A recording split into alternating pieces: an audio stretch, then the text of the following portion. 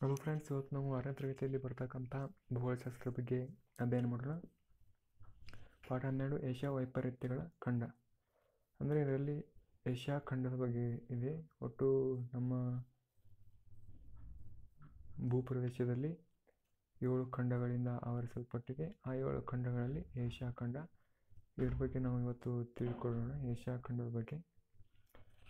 ಪ್ರಪಂಚದ ಭೂಖಂಡಗಳಲ್ಲಿ ಏಷ್ಯಾ ದೊಡ್ಡದು. ಹೀಗಾಗಿ ಅದು ಪ್ರಾಕೃತಿಕ ಲಕ್ಷಣ, ವಾಯುಗುಣ, ಸಸ್ಯವರ್ಗ, ವನ್ಯಜೀವಿ, ಮಣ್ಣಿನ ಪ್ರಕಾರ ಮೊದಲಾದವುಗಳಲ್ಲಿ ವೈವಿಧ್ಯ ಹೊಂದಿದೆ. ಈ ಖಂಡದಲ್ಲಿ ಅತ್ಯಂತ ಎತ್ತರವಾದ ಪರ್ವತ, ಪ್ರಸ್ಥಭೂಮಿ, ಫಲವತ್ತಾದ ವಿಶಾಲ ಮೈದಾನ, ಮರುಭೂಮಿ, ನದಿ ವ್ಯವಸ್ಥೆ ಹಾಗೂ ಸರೋವರಗಳು ಏನು ಮಾಡ್ತವೆ ಅಂದರೆ ಕಂಡುಬರ್ತವೆ. ಜೊತೆಗೆ ಭಾಷೆ, ಧರ್ಮ, ಜನಸಂಖ್ಯೆ ಹಂಚಿಕೆ ಮತ್ತು ಜನಸಾಂದ್ರತೆಗಳಲ್ಲೂ ನಾವು ವೈವಿಧ್ಯತೆಯನ್ನು ಮಾಡ್ಬೋದು, ಕಾಣಬಹುದು. ಆದ್ದರಿಂದ ಏಷ್ಯಾವನ್ನು ಏನು ಮಾಡ್ತೀವಿ ನಾವು ವೈಪರೀತ್ಯಗಳ ಖಂಡ ಅಂತ ಕರಿತೀವಿ, ಅಂದರೆ ಖಂಡ ಎಂದು ಕರೆಯುತ್ತೇವೆ.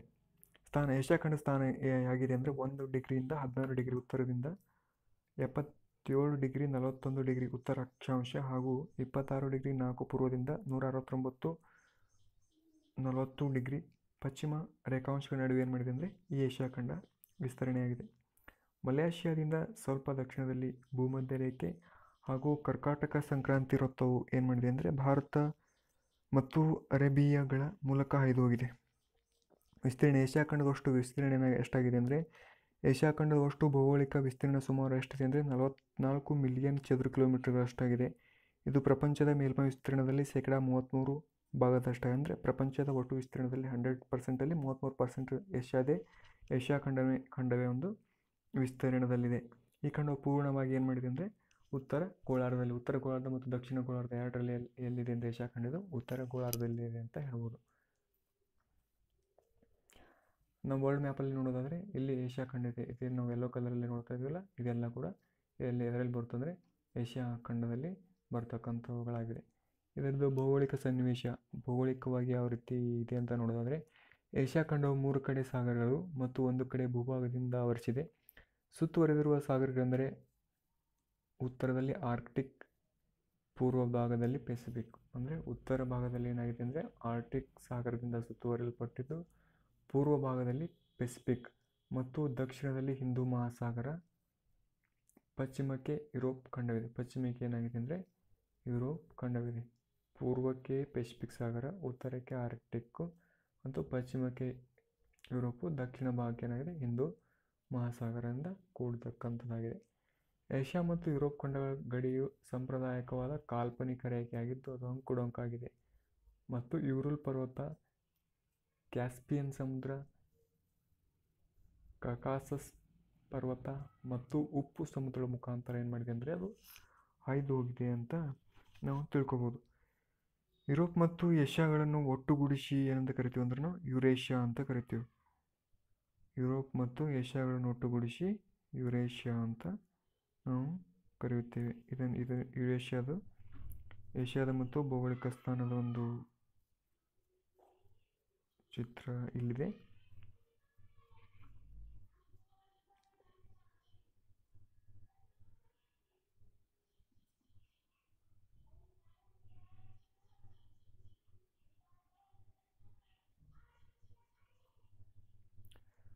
ಏಷ್ಯಾದ ಪ್ರಾದೇಶಿಕ ವಿಭಾಗಗಳು ಅಂದರೆ ಇದರಲ್ಲಿ ಏಷ್ಯಾದಲ್ಲಿ ಎಷ್ಟು ದೇಶಗಳಿಂದ ಟೋಟಲ್ ಆಗಿ 48 ದೇಶಗಳಿಂದ ಕೂಡಿರ್ತಕ್ಕಂಥದ್ದು. ಇವುಗಳನ್ನು ಕೆಳಕಂಡಂತೆ 5 ಪ್ರಾದೇಶಿಕ ಗುಂಪುಗಳಾಗಿ ವಿಂಗಡಿಸಲಾಗಿದೆ. ಒಂದು ಪೂರ್ವ ಏಷ್ಯಾ ಅಂತ ಕರೆಯಲಾಗಿದೆ. ಇದರಲ್ಲಿ ಚೀನಾ ಇದೆ, ಉತ್ತರ ಮತ್ತು ದಕ್ಷಿಣ ಕೊರಿಯಾ ಇದೆ, ಜಪಾನ್, ಹಾಂಗ್ಕಾಂಗ್, ತೈವಾನ್, ಮಂಗೋಲಿಯಾ ದೇಶಗಳು ಸೇರಿವೆ. ಇದರಲ್ಲಿ ಉತ್ತರದಲ್ಲಿ ವಿಶಾಲವಾದ ರಷ್ಯಾ, ದಕ್ಷಿಣ ಏಷ್ಯಾ ಮತ್ತು ಆಗ್ನೇಯ ಏಷ್ಯಾಗಳ ನಡುವೆ ವಿಸ್ತರಣೆಗೊಂಡಿದೆ. ಆಗ್ನೇಯ ಏಷ್ಯಾ ಇದು Myanmar, Laos, Vietnam, Thailand, Cambodia, Malaysia, Indonesia, Singapore, Brunei, Philippines ದೇಶಗಳು. Actually Asian association of south East Asian ನೇಷನ್ಸಲ್ಲಿ ಬರ್ತಕ್ಕಂಥ ಇವು ದೇಶಗಳು ಆಗಿವೆ. ಇದೊಂದು ಏನಾಗಿದೆ ಅಂದರೆ ಪರ್ಯಾಯ ದ್ವೀಪ. ಏಷ್ಯಾ ಖಂಡ ಅನ್ನೋದು ಇದೊಂದು ಪರ್ಯಾಯ ದ್ವೀಪ. ಈ ದ್ವೀಪ ಸಮೂಹಗಳ ಪ್ರದೇಶ ಯಾವಂತ ಉದಾಹರಣೆ ನೋಡೋದಾದರೆ ಸುಮಾತ್ರ, ಜಾವಾ, ಸುಲಾವೇಸಿ, ಬೋರ್ನಿಯಾ, ಪಾಪುವಾ ಇತ್ಯಾದಿ. ಇವುಗಳ ಪಶ್ಚಿಮಕ್ಕೆ ಹಿಂದೂ ಸಾಗರ ಮತ್ತು ಪೂರ್ವಕ್ಕೆ ಪೆಸಿಫಿಕ್ ಸಾಗರಗಳಿವೆ. ಏಷ್ಯಾದ ಪ್ರಾದೇಶಿಕ ವಿಭಾಗಗಳು ಅಂದರೆ ಇದರಲ್ಲಿ ಮಧ್ಯ ಏಷ್ಯಾ ಬರುತ್ತೆ, ಪೂರ್ವ ಏಷ್ಯಾ, ರಷ್ಯಾ, ಆಗ್ನೇಯ ಏಷ್ಯಾ, ದಕ್ಷಿಣ ಏಷ್ಯಾ, ನೈಋತ್ಯ ಏಷ್ಯಾ ಅಂತ ಇದರಲ್ಲಿ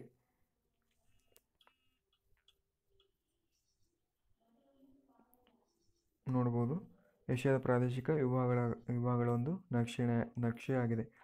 ದಕ್ಷಿಣ ಏಷ್ಯಾದ ಬಗ್ಗೆ ನಾವು ನೋಡೋದಾದ್ರೆ ದಕ್ಷಿಣ ಏಷ್ಯಾದಲ್ಲಿ ಯಾವ ಬರ್ತಕ್ಕಂಥ ದೇಶಗಳು ಅಂದರೆ ಭಾರತ ಮತ್ತು ಬಾಂಗ್ಲಾದೇಶ್, ಭೂತಾನ್, ನೇಪಾಳ್, ಪಾಕಿಸ್ತಾನ್, ಶ್ರೀಲಂಕಾ, ಮಾಲ್ಡೀವ್ಸ್ ಒಳಗೊಂಡಿರ್ತದೆ. ಇದು ದಕ್ಷಿಣ ಏಷ್ಯಾದಲ್ಲಿ ಬರ್ತಕ್ಕಂಥವು. ಇವುಗಳಲ್ಲಿ ಭಾರತ ಅತಿ ದೊಡ್ಡದು. ಇವು ಎಲ್ಲ ದೇಶಗಳಲ್ಲಿ ಏನಾಗಿದೆ ಅಂದರೆ ಭಾರತ ಒಂದು ಅತಿ ದೊಡ್ಡ ದೇಶವಾಗಿದೆ. ಇದನ್ನು ದಕ್ಷಿಣದಲ್ಲಿ ಹಿಂದೂ ಮಹಾಸಾಗರ, ಹಿಂದೂ ಸಾಗರ, ಅದರ ಉಪಭಾಗಗಳಾದ ಹಿಂದೂ ಸಾಗರದ ಉಪಭಾಗಗಳಾದ ಬಂಗಾಳ ಕೊಲ್ಲಿ ಮತ್ತು ಅರಬ್ಬಿ ಸಮುದ್ರಗಳಿಂದ ಏನಾಗಿದೆ ಅಂದರೆ ಸುತ್ತುವರಿಯಲ್ಪಟ್ಟಿದೆ. ಉತ್ತರದಲ್ಲಿ ಹಿಮಾಲಯ ಪರ್ವತ ಅಂದರೆ ಮೇಲ್ಗಡೆ ನಮ್ಮ ಭಾರತ ದೇಶದ ಏನಂತ ನಾವು ಅತಿ ಎತ್ತರದ ಇದು ಕರಿತೀವಂತಲ್ಲ ಪ್ರದೇಶ, ಅದು ಎಲ್ಲಿದೆ ಅಂದರೆ ಉತ್ತರದಲ್ಲಿ ಹಿಮಾಲಯ ಪರ್ವತ ಶ್ರೇಣಿ. ಪೂರ್ವಕ್ಕೆ ಮಯನ್ಮಾರ್, ಪೂರ್ವಕ್ಕೆ ಯಾವುದಿದೆ ಅಂದರೆ ಮಯನ್ಮಾರ್, ಪಶ್ಚಿಮಕ್ಕೆ ಅಫ್ಘಾನಿಸ್ತಾನ್ ದೇಶಗಳಿವೆ. ನೈಋತ್ಯ ಏಷ್ಯಾ ಅಂದರೆ ಯಾವ ಬರುತ್ತೆ ಅಂದರೆ Afghanistan, Bahrain, Cyprus, Iran, Iraq, Israel, Jordan, Kuwait, Lebanon, Oman, Qatar, Syria, Philippines, Saudi Arabia, Arab Emirates, Yaman, Turkey ದೇಶಗಳು ಇವೆಲ್ಲಿ ಬರ್ತಾವೆ ಅಂದರೆ ನೈಋತ್ಯ ಏಷ್ಯಾದಲ್ಲಿ ಬರ್ತಕ್ಕಂಥವು. ಈ ವಿಭಾಗವು ಕಪ್ಪು ಸಮುದ್ರದ ದಕ್ಷಿಣ ಭಾಗದಲ್ಲಿದ್ದು, ಈ ವಿಭಾಗ ಎಲ್ಲಿದೆ ಅಂದರೆ ಕಪ್ಪು ಸಮುದ್ರದ ದಕ್ಷಿಣ ಭಾಗದಲ್ಲಿದ್ದು, ಪಶ್ಚಿಮಕ್ಕೆ ಮೆಡಿಟೇರಿಯನ್ ಸಮುದ್ರ ಮತ್ತು ಪೂರ್ವಕ್ಕೆ ಭಾರತಗಳ ನಡುವೆ ವಿಸ್ತರಿಸಲ್ಪಟ್ಟಿದೆ. ಪಶ್ಚಿಮಕ್ಕೆ ಏನಾಗಿದೆ ಮೆಡಿಟೇರಿಯನ್ ಸಮುದ್ರ ಮತ್ತು ಭಾರತಗಳ ನಡುವೆ ವಿಸ್ತರಿರ್ತಕ್ಕಂಥ ಏನು ಕರಿತೀವಿ ಅಂದರೆ ನಾವು ನೈಋತ್ಯ ಏಷ್ಯಾ ಅಂತ ಕರಿತೇವೆ. ಇದು ಬಹುವಾಗಿ ಮರುಭೂಮಿ ಮತ್ತು ಅರೆ ಮರುಭೂಮಿಗಳಿಂದ ಆವರಿಸಿದ್ದು. ಅಂದರೆ ನಮ್ಮ ರಾಜಸ್ಥಾನದಲ್ಲಿರ್ತಕ್ಕಂಥ ಥಾರ್ ಮರುಭೂಮಿ ಥರ ಕೂಡ ಅಲ್ಲಿ ಏನಾಗಿದೆ ಅಂದರೆ ಮರುಭೂಮಿಯಿಂದ ಕೂಡಿರಿದೆ. ಪೆಟ್ರೋಲ್ ಮತ್ತು ನೈಸರ್ಗಿಕ ಅನಿಲಗಳು ಸಮೃದ್ಧ. ಅಲ್ಲಿ ಏನಾಗಿದೆ ಅರಬ್ ಕಂಟ್ರಿ, ಸೌದಿ ಅರೇಬಿಯಾ ಇರ್ಬೋದು, ಇರಾಕ್, ಇರಾನ್ ಆಗಿರ್ಬೋದು, ಇಲ್ಲಿ ಯಾವ ರೀತಿಯ ನೈಸರ್ಗಿಕ ಸಂಪನ್ಮೂಲ ಇದೆ ಅಂದರೆ ಪೆಟ್ರೋಲಿಯಂ ಅತಿ ಹೆಚ್ಚು ಸಿಗುತ್ತದೆ ಅಲ್ಲಿಂದ ನಾವು ಇಂಪೋರ್ಟ್ ಮಾಡ್ಕೋದನ್ನು ನೋಡ್ಬೋದು. ಅಂದರೆ ನಾವು ಅಲ್ಲಿಂದ ಏನು ಮಾಡ್ತೀವಿ ಪೆಟ್ರೋಲನ್ನು ನಾವು ಏನು ಮಾಡ್ತೀವಿ ಇಲ್ಲಿ ಆಮದು ಮಾಡ್ಕೊತೀವಿ.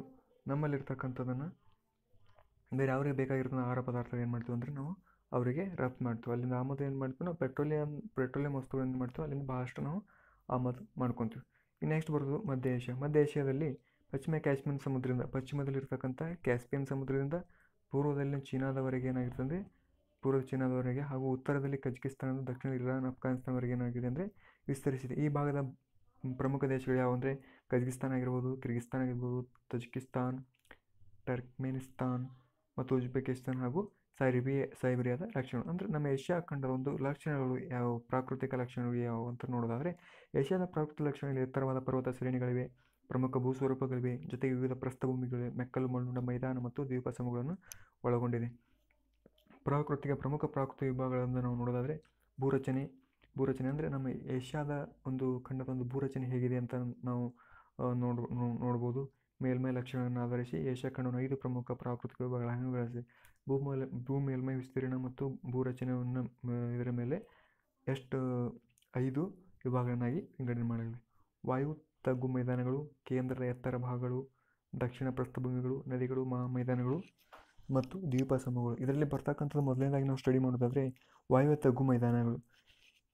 ಈ ವಿಭಾಗದಲ್ಲಿ ಏನಾಗಿದೆ ಏಷ್ಯಾ ಪ್ರಕೃತಿ ಲಕ್ಷಣಗಳಲ್ಲಿ ಹೆಚ್ಚು ಮಹತ್ವವುಳ್ಳದ್ದು. ಈ ವಾಯುವ್ಯ ತಗ್ಗು ಮೈದಾನ ಅಂದರೆ ಏಷ್ಯಾದಲ್ಲಿ ಇರ್ತಕ್ಕಂಥ ಹೆಚ್ಚು ಮಹತ್ವವುಳ್ಳದಾಗಿದೆ.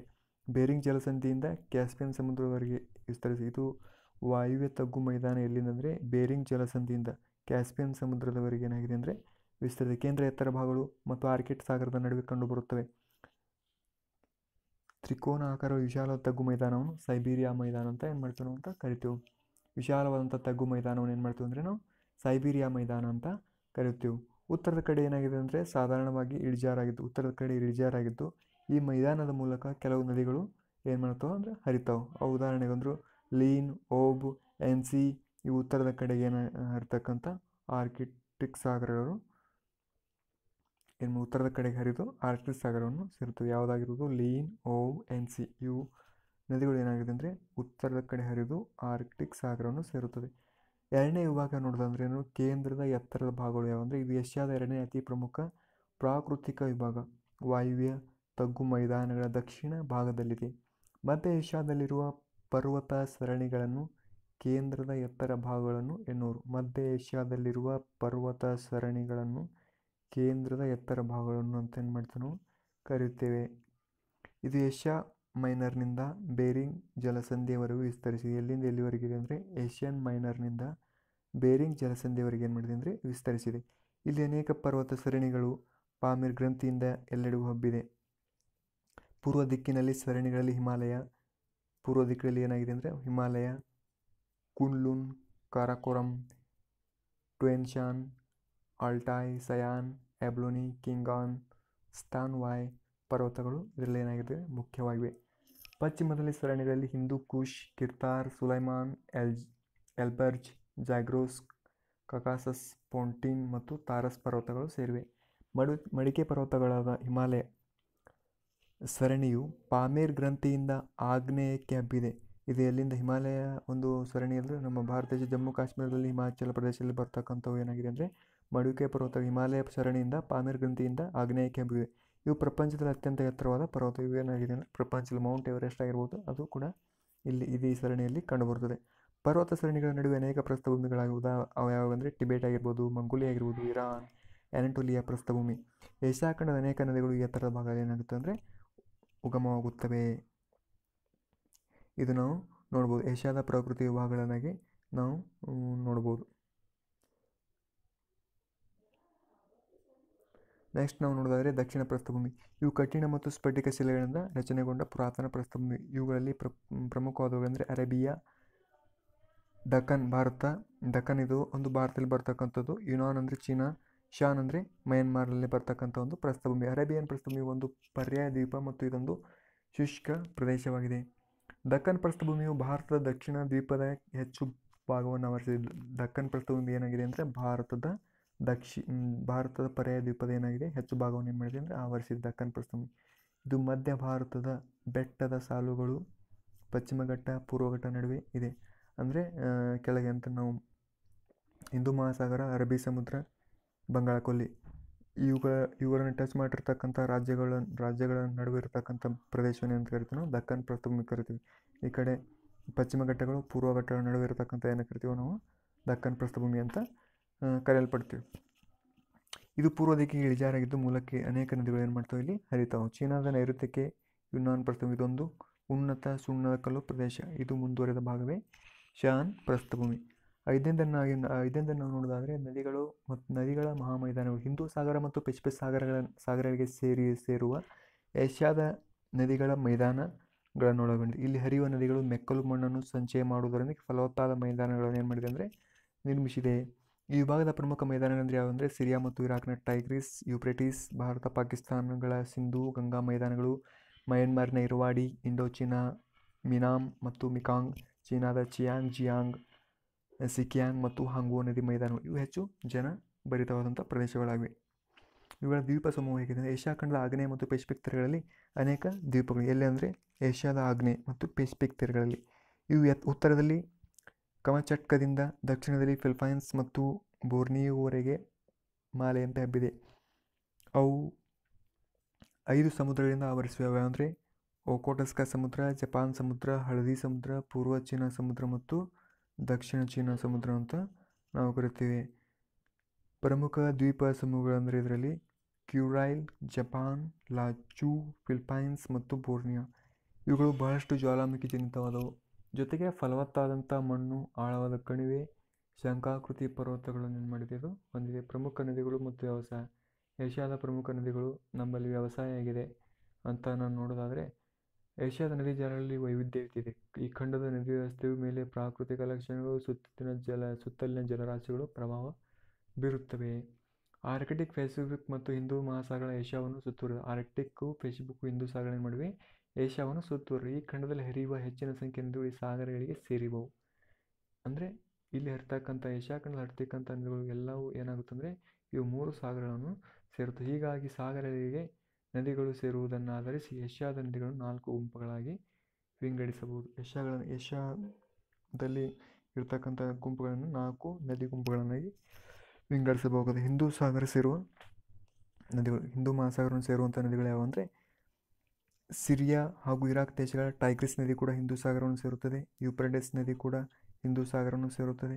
ಪರ್ಷಿಯಾ, ಕಾರಿಯನ್ನು, ಪಾಕಿಸ್ತಾನ ಮತ್ತು ಭಾರತ ಸಿಂಧೂ, ಗಂಗಾ, ಬ್ರಹ್ಮಪುತ್ರ ನದಿಗಳು ಹಿಮಾಲಯದಲ್ಲಿ ಉಗಮಿಸಿ ದಕ್ಷಿಣಕ್ಕೆ ಹರಿದು ಹಿಂದೂ ಸಾಗರವನ್ನು ಸೇರುತ್ತವೆ. ಇವೆಲ್ಲ ಗಂಗಾ, ಬ್ರಹ್ಮಪುತ್ರ ನದಿಗಳು ಏನು ಮಾಡ್ತವೆ ಅಂದರೆ ಹಿಮಾಲಯದಲ್ಲಿ ಉಗಮಿಸಿ ದಕ್ಷಿಣಕ್ಕೆ ಹರಿದು ಏನು ಮಾಡ್ತವೆ ಅಂದರೆ ಹಿಂದೂ ಸಾಗರವನ್ನು ಸೇರ್ತವೆ.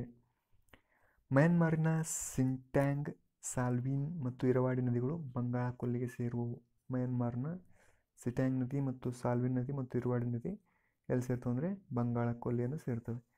ಪೆಸಿಫಿಕ್ ಸಾಗರ ಸೇರುವ ನದಿಗಳು ಯಾವಂದರೆ ಈ ಗುಂಪಿನಲ್ಲಿ ರಷ್ಯಾದ ಅಮೂರ್, ಚೀನಾದ ಹಾಂಗ್ವೋ, ಜಿಯಾಂಗ್ ಮತ್ತು ಸಿಕಿಯಾಂಗ್ ನದಿಗಳು ಏನು ಮಾಡ್ತವೆ ಪೂರ್ವದ ಕಡೆ ಹರಿಯುತ್ತಾ ಕ್ರಮವಾಗಿ ಒಕೋಟಸ್ಕಾ, ಹಳದಿ ಸಮುದ್ರ, ಚೀನಾ ಸಮುದ್ರಗಳನ್ನು ಸೇರುತ್ತವೆ. ಇಂಡೋ ಚೀನಾದ ಮಿನಾಮ್ ಮತ್ತು ಮಿಕಾಂಗ್ ನದಿಗಳು ದಕ್ಷಿಣ ಚೀನಾ ಸಮುದ್ರವನ್ನು ಮಾಡ್ತವೆ ಅಂದರೆ ಸೇರುತ್ತವೆ. ಇಲ್ಲಿ ಏಷ್ಯಾದ ನದಿ ವ್ಯವಸ್ಥೆ ನೋಡಿಲಿ, ಹಿಂದೂ ಸಾಗರದ ನದಿ ವ್ಯವಸ್ಥೆ, ಪೆಸಿಫಿಕ್ ಸಾಗರದ ನದಿ ವ್ಯವಸ್ಥೆ, ಆರ್ಕ್ಟಿಕ್ ಸಾಗರದ ನದಿ ವ್ಯವಸ್ಥೆ, ಒಳನಾಡಿನ ನದಿ ವ್ಯವಸ್ಥೆ. ಅದರಲ್ಲಿ 1 2 3 4 ಇದು 1 ಎಂದು ತೋರಿಸ್ತಕ್ಕಂಥದ್ದು ಹಿಂದೂ ಸಾಗರಕ್ಕೆ ಸೇರುವಂಥ ನದಿ ವ್ಯವಸ್ಥೆ ಆಗಿದೆ. 2ರಿಂದ ಮಾರ್ಕ್ ಮಾಡಿರತಕ್ಕಂಥದ್ದು ಪೆಸಿಫಿಕ್ ಸಾಗರದ ನದಿ ವ್ಯವಸ್ಥೆಗಳಾಗಿವೆ. 3ರಿಂದ ಮಾರ್ಕ್ ಮಾಡಿರುವಂಥ ಆರ್ಕ್ಟಿಕ್ ಸಾಗರದ ನದಿ ವ್ಯವಸ್ಥೆ.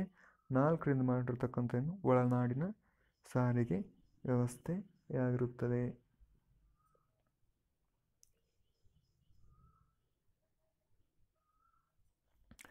ನೆಕ್ಸ್ಟ್ ನೋಡೋದಾದ್ರೆ ಆರ್ಕ್ಟಿಕ್ ಸಾಗರ ಮತ್ತು ಸೇರುವ ನದಿಗಳು ಯಾವಂದರೆ ಓಬ್ ಆ್ಯಂಡ್ ಸಿ ಲೀನ್ ಎಂಬುವು.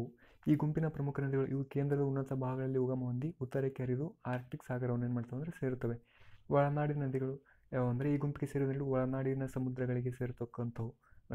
ಉದಾಹರಣೆಗೆ ವೋಲ್ಗಾ, ಯುರಲ್ ನದಿ, ಕ್ಯಾಸ್ಪಿಯನ್ ಸಮುದ್ರ ಮತ್ತು ಅಮುದರಿಯಾ ಮತ್ತು ಸಿರ್ದರಿಯಾ ನದಿಗಳು ಅರಲ್ ಸಮುದ್ರವನ್ನು ಸೇರುತ್ತವೆ.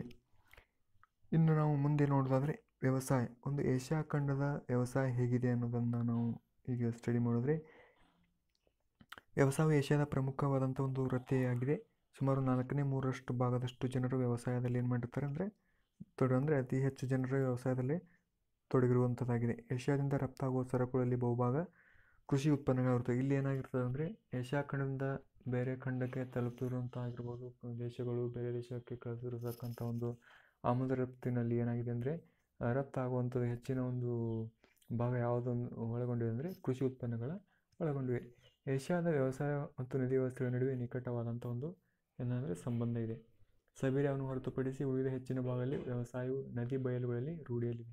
ಅಂದರೆ ಸೈಬೀರಿಯಾ ನದಿಯನ್ನು ಹೊರತುಪಡಿಸಿ ಹೆಚ್ಚಿನ ಭಾಗದಲ್ಲಿ ವ್ಯವಸಾಯ ಏನಾಗಿದೆ ನದಿಯ ಬಯಲು ಪ್ರದೇಶಗಳಲ್ಲಿ ಏನು ಮಾಡಿದೆ ಒಳಗೊಂಡಿದೆ. ಇದಕ್ಕೆ ಇಲ್ಲಿನ ಫಲವತ್ತಾದ ಮಣ್ಣು ಮತ್ತು ನೀರಾವರಿಯ ಮೂಲಕ ನೀರು ಪೂರೈಕೆ ಪ್ರಮುಖವಾದಂಥ ಒಂದು ಕಾರಣಗಳಾಗಿವೆ. ಏಷ್ಯಾದ ಅನೇಕ ದೇಶಗಳಲ್ಲಿ ರೈತರು ಸಾಗುವಳಿ ಕಾರ್ಯಗಳಿಗೆ ಕೈಯಿಂದ ಮಾಡಿದ ಉಪಕರಣ, ಪ್ರಾಣಿಗಳನ್ನು ಉಪಯೋಗಿಸುತ್ತಾರೆ. ಏಷ್ಯಾದಲ್ಲಿ ಈಗೂ ಕೂಡ ಏನಾಗಿದೆ ನಮ್ಮ ದೇಶ ಆಗಿರ್ಬೋದು, ಬೇರೆ ಬೇರೆ ಏಷ್ಯಾದ ಖಂಡದಲ್ಲಿ ಕಂಡು ಬರ್ತಕ್ಕಂಥ ದೇಶಗಳಲ್ಲಿ ಕೈಯಿಂದ ಮಾಡಿರ್ತಕ್ಕಂಥ ಉಪಕರಣ ಬಹಳಷ್ಟು ಬಳಸ್ಕೊಳ್ಳುತ್ತಾರೆ. ಅವರು ಸಾಂದ್ರ ಬೇಸಾಯ ಪದ್ಧತಿಯನ್ನು ಅನುಸರಿಸುವ ರೂಢಿಯಲ್ಲಿರುವ ಅನೇಕ ಬೇಸಾಯ ಕ್ರಮಗಳೆಂದರೆ ನೀರಾವರಿ ಬೇಸಾಯ, ಒಣ ಬೇಸಾಯ, ನೆಡತೋಟ ಬೇಸಾಯ, ಮಿಶ್ರ ಬೇಸಾಯ, ಸ್ಥಳಾಂತರ ಬೇಸಾಯ ಇತ್ಯಾದಿ. ಇತ್ತೀಚೆಗೆ ಆಧುನಿಕ ವ್ಯವಸಾಯ ಉಪಕರಣಗಳು, ರಾಸಾಯನಿಕ ಗೊಬ್ಬರ, ಅಧಿಕ ಇಳುವರಿ ತರುವ ತಳಿಗಳ ಬಳಕೆ ಇತ್ಯಾದಿಗಳನ್ನು ಏಷ್ಯಾದ ಕೆಲವು ಪ್ರದೇಶಗಳು ಏನು ಮಾಡಿದೆ ಅಂದರೆ ರೂಢಿಗೆ ಬಂದಿದೆ. ಆದರೂ ಕೂಡ ನಮ್ಮ ಕೃಷಿ ವ್ಯವಸ್ಥೆ ಇನ್ನೂ ಬಹಳಷ್ಟು ಸುಧಾರಣೆ ಆಗಬೇಕಾಗಿದೆ ನಮ್ಮ ಏಷ್ಯಾ ಖಂಡದಲ್ಲಿ. ಬೆಳೆಗಳು ಯಾವ ರೀತಿ ಇದೆ ಅಂದರೆ ಏಷ್ಯಾದಲ್ಲಿ ಅನೇಕ ವಿವಿಧ ಬೆಳೆಗಳ ಸಾಗುವಳಿ ಕಂಡುಬರುತ್ತೆ. ಭತ್ತ ಆಗಿರ್ಬೋದು, ಗೋಧಿ ಆಗಿರ್ಬೋದು ಪ್ರಮುಖ ಆಹಾರವಾದಂಥ ಬೆಳೆಗಳಾಗಿರ್ಬೋದು. ಚೀನಾ ಮತ್ತು ಭಾರತಗಳು ಪ್ರಮುಖ ಭತ್ತ ಉತ್ಪಾದಿಸುವ ದೇಶಗಳಿದ್ದು ಮತ್ತು ಪ್ರದೇಶಗಳಾಗಿದ್ದು ಪ್ರಪಂಚದ ಇಂಪಾರ್ಟೆಂಟ್ ನೋಡಿ, ಚೀನಾ ಮತ್ತು ಭಾರತಗಳು ಪ್ರಮುಖ ಭತ್ತ ಉತ್ಪಾದಿಸುವ ದೇಶಗಳಾಗಿವೆ. ಮೊದಲನೇದಾಗಿ ಚೀನಾ, ನಂತರ ಭಾರತ ದೇಶ ಒಟ್ಟು ಭತ್ತವನ್ನು ಉತ್ಪಾದಿಸುವ ದೇಶಗಳು. ಪ್ರಪಂಚದ ಭತ್ತ ಉತ್ಪಾದನೆ 90% ಪೂರೈಸುತ್ತವೆ. ಜಪಾನ್, ಬಾಂಗ್ಲಾದೇಶ, ಥೈಲ್ಯಾಂಡ್ ಹಾಗೂ ಆಗ್ನೇಯ ಏಷ್ಯಾ ದೇಶಗಳು ಇತರ ಪ್ರಮುಖ ಭತ್ತ ಉತ್ಪಾದಿಸುವ ದೇಶಗಳು. ಚೀನಾ, ಭಾರತ, ಪಾಕಿಸ್ತಾನ ಮತ್ತು ಏಷ್ಯಾದ ರಷ್ಯಾ ಭಾಗಗಳು ಪ್ರಮುಖ ಗೋಧಿ ಉತ್ಪಾದಿಸುವ ದೇಶಗಳಾಗಿವೆ. ಪ್ರಪಂಚದ ಸ್ವಾಭಾವಿಕ ರಬ್ಬರ್ ಚಹಾ ಉತ್ಪಾದನೆಯಲ್ಲಿ ಏಷ್ಯಾ ಮುಂದಿದೆ. ಅಂದರೆ ಪ್ರಪಂಚದ ಸ್ವಾಭಾವಿಕ ರಬ್ಬರ್ ಚಹಾ ಉತ್ಪಾದನೆಯಲ್ಲಿ ಕೂಡ ಏನು ಮಾಡಿದೆ ಏಷ್ಯಾವನ್ನು ಮುಂದಿದೆ. ಏಷ್ಯಾವನ್ನು ಉನ್ನತ ಸ್ಥಾನದಲ್ಲಿದೆ. ಇಂಡೋನೇಷಿಯಾ, ಮಲೇಷಿಯಾ, ಥೈಲ್ಯಾಂಡ್ ಪ್ರಮುಖ ಸ್ವಾಭಾವಿಕ ರಬ್ಬರ್ ಉತ್ಪಾದಕರು. ಯಾವ ದೇಶಗಳು ಬರ್ತವೆ ಅಂದರೆ ಏಷ್ಯಾ ಖಂಡದಲ್ಲಿರ್ತಕ್ಕಂಥ ಇಂಡೋನೇಷಿಯಾ, ಮಲೇಷಿಯಾ, ಥೈಲ್ಯಾಂಡ್ ಪ್ರಮುಖ ಸ್ವಾಭಾವಿಕ ರಬ್ಬರ್ಗಳನ್ನು ಉತ್ಪಾದಿಸುವ ಪ್ರಮುಖ. ಇಂಡೋನೇಷಿಯಾ ರಾಜಧಾನಿ ಯಾವುದಂದರೆ ಜಕಾರ್ತಾ, ಥೈಲ್ಯಾಂಡ್ ಬ್ಯಾಂಕಾಕ್, ಮಲೇಷಿಯಾದು ರಾಜ್ಯ ಯಾವುದಂದರೆ